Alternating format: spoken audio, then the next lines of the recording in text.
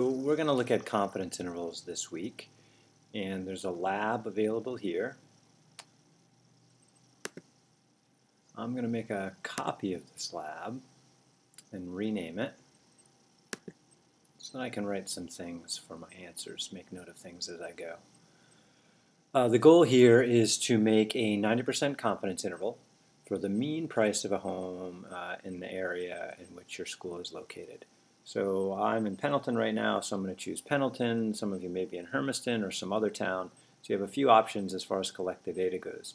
You can do your own research, checking out your newspaper or other online services that list real estate prices for homes in your area, collect at least 35 of them. Or you could use one of my data sets on Pendleton from May or Hermiston, Oregon from May. And I'm going to choose to do the Pendleton data. So the Pendleton data comes as a view-only Google Sheet. So again, I'm going to make a copy of it and rename it. And I've already started working on it a little bit. So I want to do some summary statistics, and standard summary statistics are to count the data. So I use the count command on that column. Find the mean, which is the average. Standard deviation, and we want the standard deviation of a sample, so STDEV or STDEV.S, definitely not a population. Coefficient variation is good to take a look at, so notice the average spread of these home prices is about 42% of the center. And in May, the average price was almost 264,000. These numbers, by the way, are in thousands, and I just typed them in thousands because it was easier. I didn't have to type a whole bunch of zeros for certain prices. So if you see a price like 165, it means 165,000. And the mean here isn't $263.84, it's $263,000. So the average home price was a little higher than I thought it would be. I did see a website when I searched for prices, I think it was realestate.com or realtor.com, that said the median price was $225,000 in Pendleton. And so you might ask yourselves, why would the median price be less than the mean?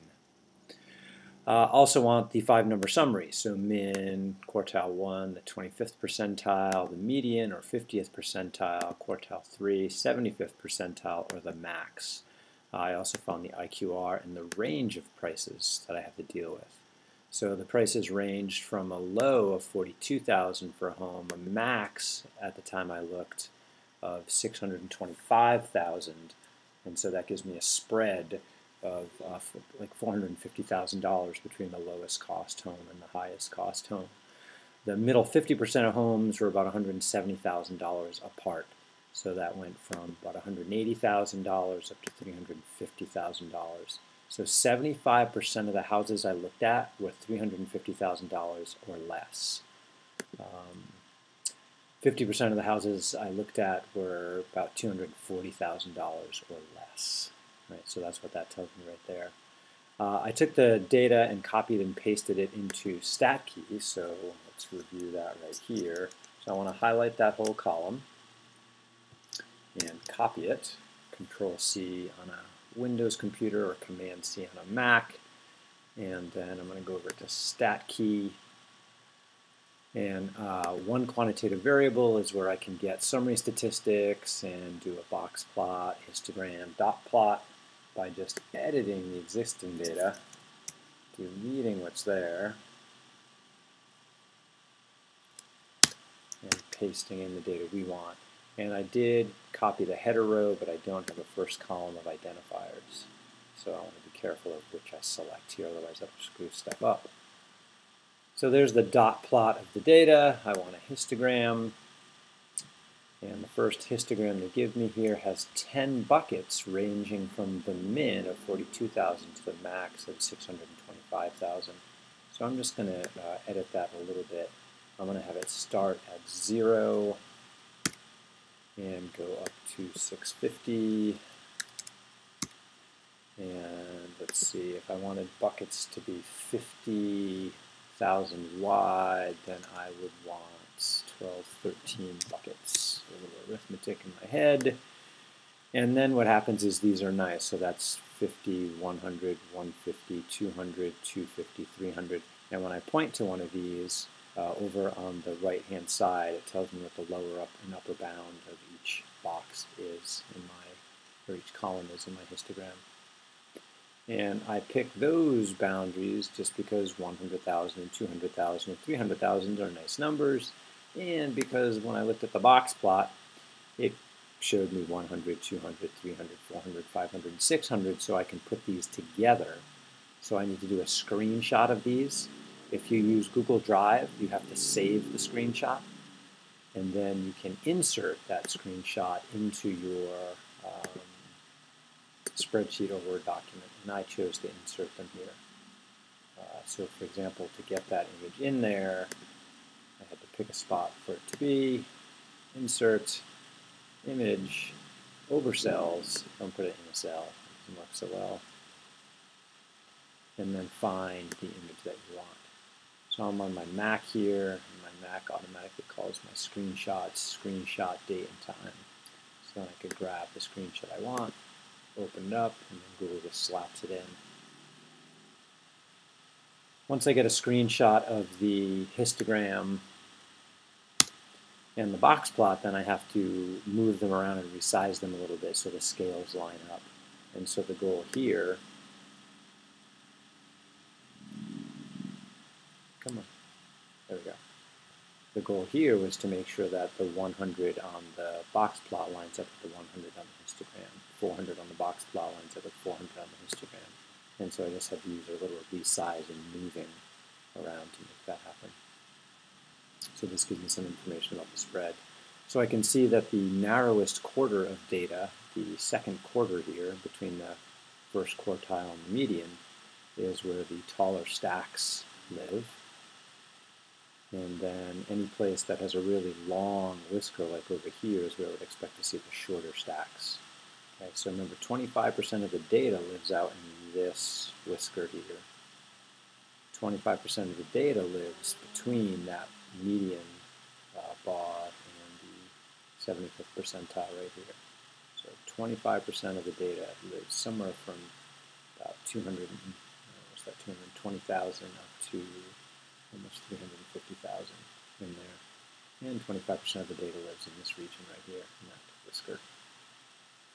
All right, so let's take a look at what we need to do. I chose the Pendleton data. I computed my summary statistics. Check. I made a box plot and histogram. Check. Define the random variable. Okay, let's define the random variable. Shift enter to get a new line, right? If you just hit enter, that gives you a new number. That's not what we want.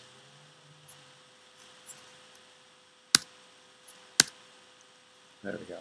So the random variable is the average home price in the area you're looking. So in Pendleton. And it's a variable because it changes from time to time, and there's a lot of randomness that affects that value. Supply and demand, people's wants and needs, number of houses in the region, and so on. So the random variable is the average home price in this case, Pendleton. So let's make it a different color, make it stand out a wee bit. All right, and then here, those are in the spreadsheet. We should put that in the spreadsheet too. All right, so next I want to calculate a 90% confidence interval. So what is a confidence interval? So I mentioned earlier that I saw online when I was searching for, so let's do it now, Pendleton homes for sale.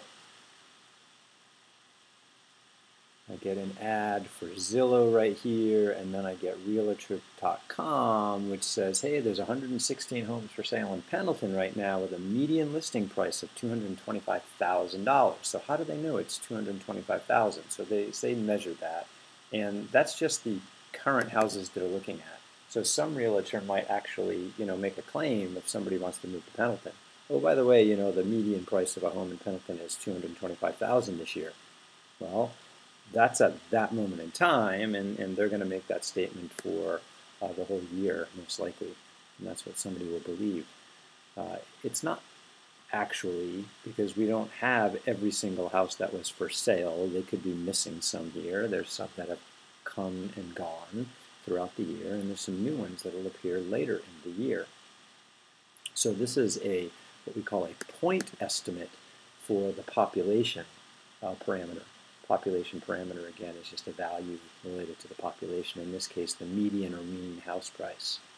I could use the data that I collected here and claim that let's highlight that, the average house price in Pendleton this year is about $264,000.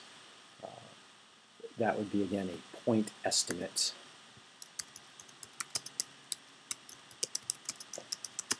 For the population parameter. What is the population parameter I'm talking about here? The population parameter we're talking about here is the average home price. Average home price in Pendleton, 2019. Okay, just missing a letter there. So that is my parameter. And this $263,000 or $264,000 roughly is my point estimate for that parameter. Now the problem with that point estimate is it's based on this particular sample. If somebody else did a sample, they might get a slightly different number than that. So whose is right? And the answer is neither is right, but they're just estimates for the population, not the exact population. We'll never know that. Well, if it's not the exact one, then we should be able to measure what we call a margin of error. And so I'm going to show you how to do that now. There's several ways to do it. We're going to start off with a super easy one right now. The super easy one is just to take the data and copy it into StatKey. And I'm going to bring up a new tab in StatKey here. And instead of just getting descriptive statistics on my data set, I am going to go for a bootstrap confidence interval. And I'm going to do it for a single mean. We can do a proportion later. So for a mean, I need to be in the right section, confidence interval for a mean. I need to be doing a bootstrap dot plot of the mean. And then I want to edit my data. And here they were doing Mustang prices. I want to replace their data with my data. And again, I do have home prices as the header, so I'm going to leave that button checked. Okay. All right, so here is a dot plot for the data that I have right there. And what I'm going to do now is I'm going to resample with this data. And so what does resampling mean? So imagine that I have a deck of 50 cards. And why do I say 50? Because I had 50 houses in my sample.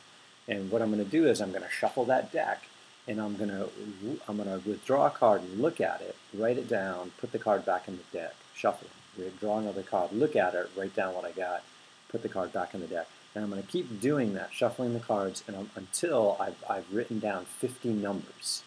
Okay? So I can generate one sample. And so what happens here is this original deck of cards was reshuffled, and the cards were pulled out one at a time with replacement. And so this is a new random sample of home prices based on the old one. Now notice the dot plot looks a bit different there. Okay?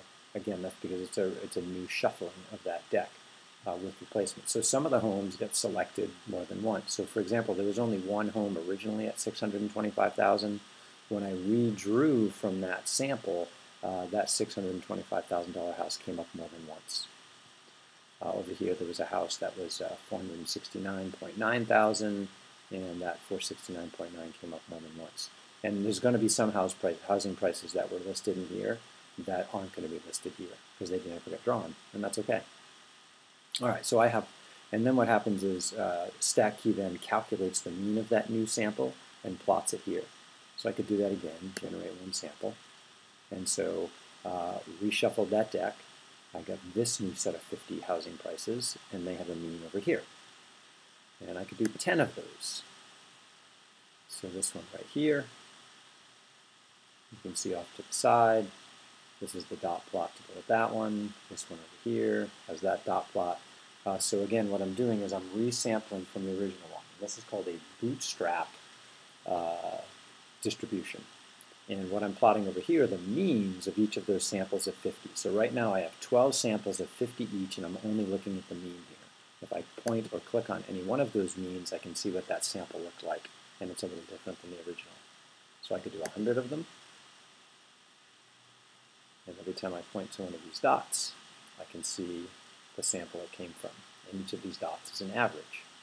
I could do 1,000 of them, and another 1,000. And so what you want to do is, based on a data set, if you want to find a confidence interval, you just want to generate at least 6,000 or 5,000, 8,000, anywhere in there, high thousands,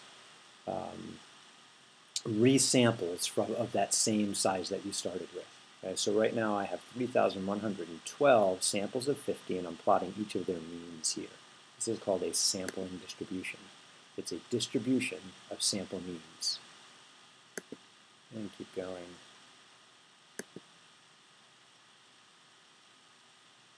This is hurting my computer here. It's a little slow eventually. Okay, I think we're catching up there.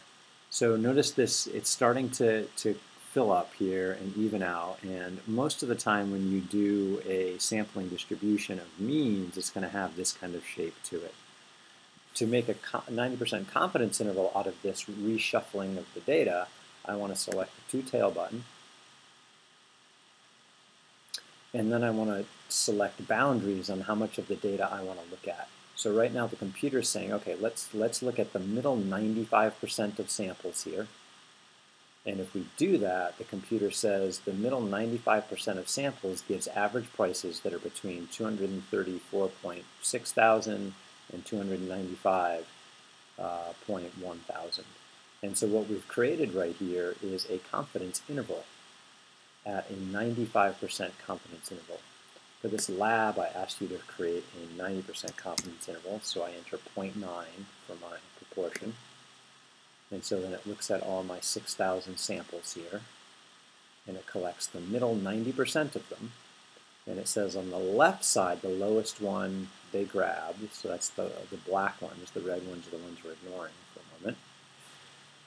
Low price was 238.6 thousand roughly, and 289.062. How to round these numbers, so if we look back at the data, usually we round one more place than the data. So it looks like I went to the nearest tenth of 1,000, the nearest hundredth. So then in my confidence interval, I would report back to the nearest hundredth here, since my data was to the nearest tenth. So I have a couple of things here. I have a point estimate, and the point estimate is the 263.5. Originally the sample was 263.8. What you'll find is when you do a confidence interval, the mean of this distribution here will be pretty darn close to the mean of the original sample. Okay? We also believe that the mean of the distribution and the mean of the sample are close to the actual population mean, this mysterious number we're trying to calculate. So a couple things I could state here. I could say, well, it looks like my average house price in Pendleton is around 263.5 thousand. That's that middle number there. And then the margin of error would be the distance from the center to the edge. So I'm going to take a screenshot of this, stick it in Google Sheets, and write some of this stuff down. So screenshots. And for the screenshot, all I need is this window right here and the numbers at the bottom. I don't need the side dot plots. And let's stick that in where? Let's put it in a spreadsheet. I'll put stuff in a spreadsheet. So new tab. And paste that. Oop, no, I can't paste it in. With Google Sheets, you have to upload it. Alright, so insert image overcells, and then find the screenshot that you took. So in Windows, you'll be using the snipping tool for this. And I want screenshot on the 28th. And what time is it now? Is it really already 10 p.m.? Oh my goodness. Go to bed soon. Alright, grab my image and slap it in there. Okay, so there that is. So I'm just going to make some information, write some information down based on this. Oops, come on Google, settle down. Alright, so this left number here, that would be the lower bound of my confidence interval. And remember, what is an interval? So an interval is just a range of values. And so I have an upper number there too. So my lower number is going to be 238,500. I might as well do the whole thing. 77,000. Okay, so that's the number in thousands, and this one in thousands would be 289,062. All right. The point estimate for this particular problem would be the average. And the average here is 263.541. Actually, I'm doing it in thousands, so no points. Okay. And the next thing I want to know is what's the margin of error? So the margin of error is the distance from the center to the left. Now, ideally, this is a perfectly symmetric interval, but in reality, they're not symmetric. So what we'll find is the distance from the center to the left is going to be a little different than the distance from the center to the right. And so what I usually do is I calculate the distance all the way across and then cut it in half. So for my margin, I'm going to go equals parentheses, take this right number, subtract the left number. That gives me the distance across the interval, and then I want to cut it in half. And so my margin of error is listed right there. So it's what? Commas would be nice, wouldn't it? Let's see somewhere here. There's a comma format, numbers, comma format. Okay, so it's about 25,000 for my margin of error. Okay, so where are we at in that description? Let's see, we'll come back to that picture in a minute. So confidence interval and the error bound. Okay, so for the confidence interval, Shift-Enter for me to get a new line. The confidence interval, usually we state intervals with parentheses, and you just state the lower number and the upper number. And so, let's see, if we go with the original way the data was put in thousands,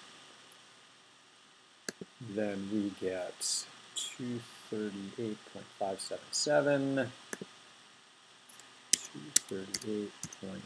238.577 is the lower value, and the upper value of our confidence interval is 289,062. 28962. And blow this up a touch.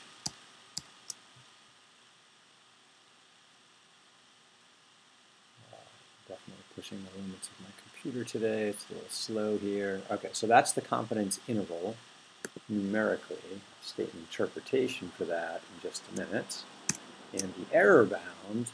So the error bound is sometimes called the margin of error, sometimes it's just called the error, sometimes you'll see it called the error bound on the mean. So error bound, aka margin of error, aka just error. In this case, aka would also be called an error bound on the mean, which is a random variable as a mean here. And let's see, back here I calculated that the margin of error was, if I go to the nearest thousandth, would be 25,000.242, let's say. The original. All right. So error bound on the mean equals about 25,000.242. All right. And sometimes I'll include, like if it's dollars, I'll include the dollars, but I'm not going to right now. All right. So let's see. I'm going to ask for an interpretation here somewhere. Here's my pretty picture. Okay, and 2 or 3 complete sentence explain what a confidence interval means in general, and 1 or 2 complete sentence explains what this confidence interval means. Okay, so I'm going to do question number 2 here, new line. So what does it mean? So we believe with 90% confidence is what we started with. How do I know it was 90% confidence? 2 reasons. 1, I asked for a 90% confidence interval, and 2, in StatKey, I set that middle percentage to collect 90% of the samples in the middle there. So it's a 90% confidence interval. What would happen if I went for like a 99% confidence interval? You can't have a 100% confidence interval, by the way. It's not possible. We believe with 95% confidence that the average home price in Pendleton 2019 is between, right, it's an interval, so interval is between, let's see what were those numbers again, 238,577, let's just copy them, paste them in, so I'm going to type them, is between $238,577 and $289,062. Bang. So that would be one way to interpret the confidence interval. So let's highlight that in blue maybe today. There's my colors. Blue text. All right. Another way to interpret it, oops, shift enter, sorry about that, would be to talk about the center and the margin of error. So with 90% confidence, slightly different wording, we believe that the average, so I have spelling issues. Got it, thank you, Google. Home price in 2019, Pendleton.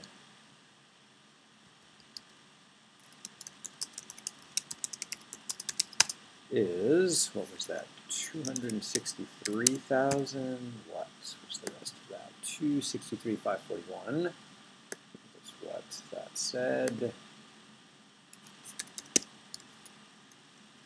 41.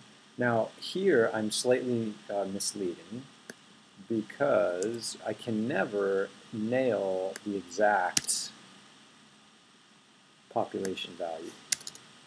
There's always going to be an error involved. So the margin of error has hidden within it that error.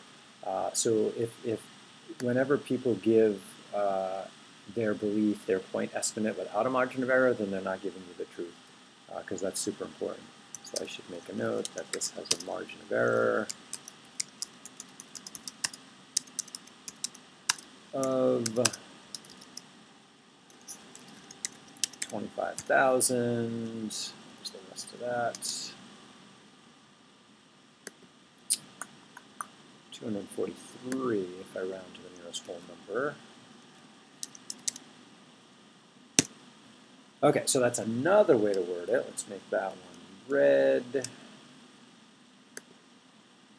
Purple maybe. All right. Okay, one more way just for fun, and let's make this one red. So let's do the width, 90% confidence. We believe the average home price in Pendleton, I'm going to simplify this just a little bit, is within 25,000 of 264,000, rounding just a touch. Right, so within is my margin of error, and the center is that 264,000. We believe that the average home price in Pendleton is within 25,000 of 264,000. So there's a lot of ways to word it, right? English is a very versatile language, as are most languages. And somehow you need to get a point across that there's a range of numbers that could be the actual one. We think it's the actual number somewhere in that range. Okay, so I'm going to make a little sketch to go with that. And change back to black. Insert. Let's see if I can make a sketch here. Drawing. New. All right, so I have to zoom out a little for this. And again, I would recommend not doing this on a computer, drawing it on paper. It's way easier than take a picture and send me the picture or upload the picture into your document. All right, you ready, Google?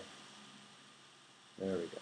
All right, so let's see. Can I use the scribble tool to do this? So whenever we do confidence intervals, and we're going to do this, something like this every day for the rest of the quarter, what we want to do is we want to draw a smooth version of this shape right here. This is called a bell-shaped curve. And I have another sketch of it hidden in the lab, which we can't see at the moment. Let's see. I guess I'm just going to draw my own. So schmalak here. Okay, so I'm going to draw a straight line down there. It's my best straight line. And then my best bell-shaped curve like that. And then what we want to do is we want to draw a line down the center there. And that's where we're going to mark our point estimate. Oops.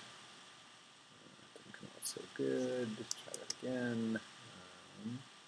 I was trying to make a dollar sign. There we go. I guess I have to draw slow. 264. Not bad. Was my center. And then let's switch colors here to maybe blue. And then I want to make a mark on each side to contain my confidence interval. So I'm containing 90, whoa, 90, oh, that's getting worse. Looks like I need a new drawing tool. I don't usually use Google Draw. 90, come on Google Draw, not bad. Percent goes in the middle, and then each tail would then contain 5%, because it has to add up to 100% altogether. And so there'd also be 5% in this tail over here. This is challenging, and it's easier to draw by hand. It's just a 5 right there.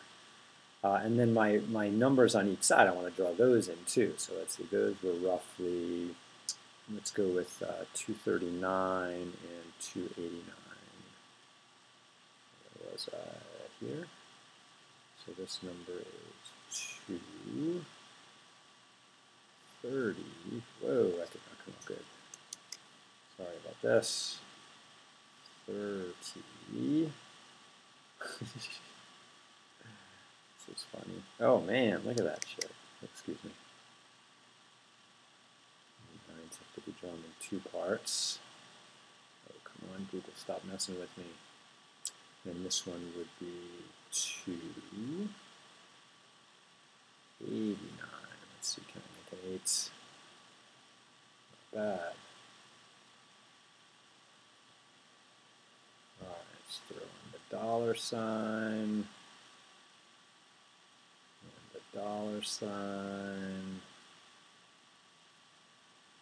And then I also want to show the margin of error here too. So we want all of this information in here. And so the margin is either the center to the right or the center to the left. I'm just going to go center to the right. And that number was what, about 25,000.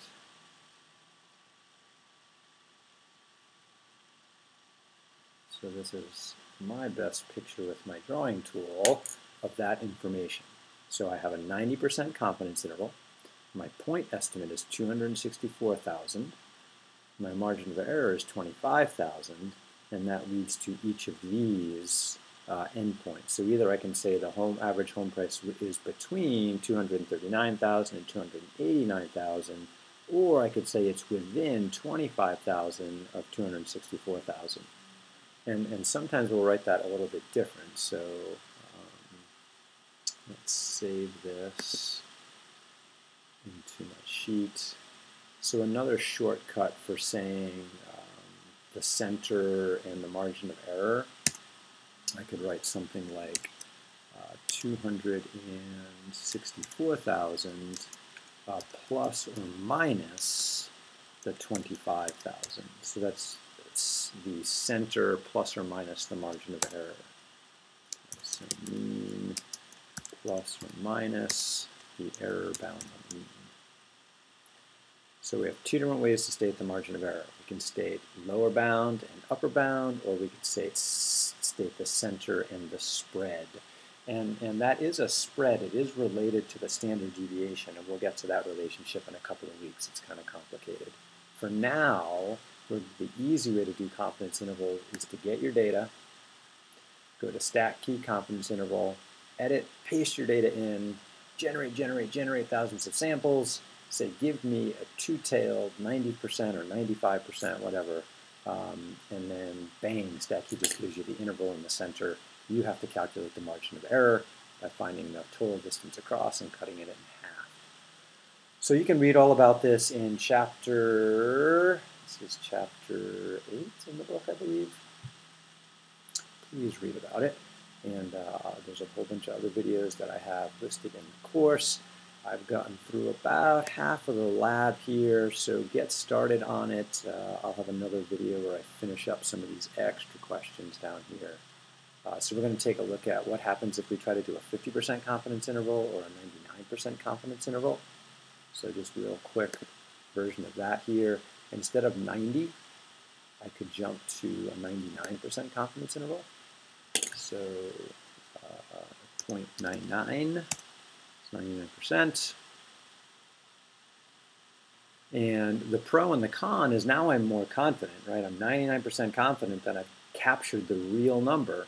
However, my interval is quite wider. Notice my margin of error jumped from 25,000 to now it's about 40,000 is my margin of error. So if you want to be more confident, you have to have a wider interval, right? So maybe you're working for some company and they say, man, that margin of error is way too big. I don't like it. And you say, okay, I'll lower the margin of error. And you'll say, yeah, I'll just be 50% confident.